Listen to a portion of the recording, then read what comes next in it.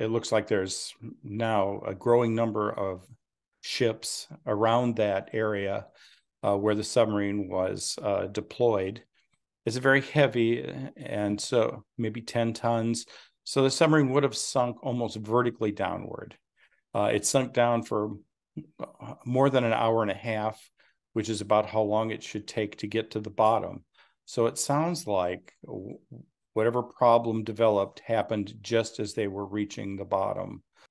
Down in the bottom of the ocean, it is absolutely still, lightless, just above freezing, and just a very still, quiet place. And there are many pieces of the stern, the bow of the Titanic, and all sorts of pieces that fell off during that wreck.